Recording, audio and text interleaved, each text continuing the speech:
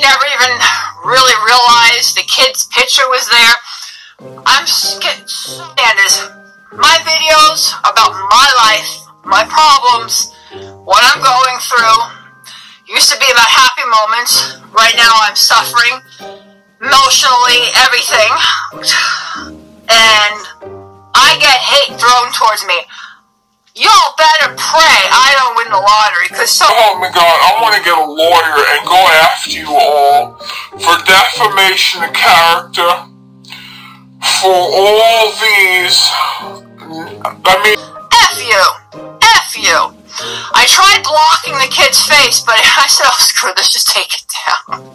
Almost 2,000 people saw it. It's enough. You got the drift. And when they realize, oops, I shouldn't have done that, they can't, But I have evidence. I want to have a documented proof of the harassment that I get mixed with the bad.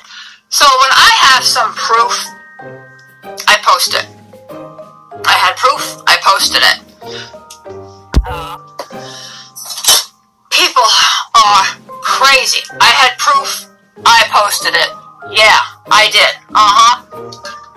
2, there's no picture of the innocent child, but a cockroach who got sprayed in the face. But I blame YouTube because they allow all these people to make channels to hate people like me, and nothing. You may not agree with the course of action that my husband and I chose for his cancer treatment.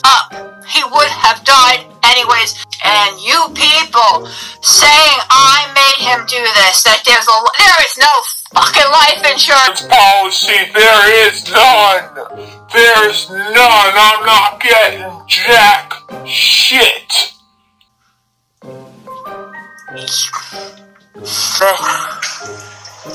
been a rough day, all these threats. These people are crazy. They're just absolutely crazy. Out of their mind. Seriously.